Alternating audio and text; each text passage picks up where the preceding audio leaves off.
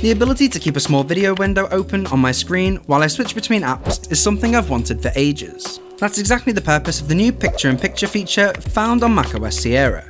So long as it's been implemented by web developers, the feature works with video sites such as YouTube and Vimeo. Here's how to use it.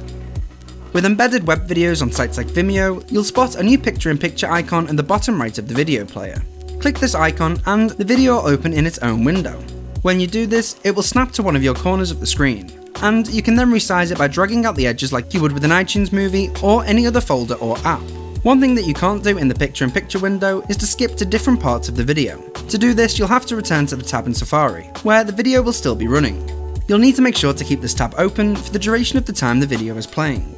If you click the video window, you'll reveal the play pause button, as well as the option to switch back to viewing the video in Safari.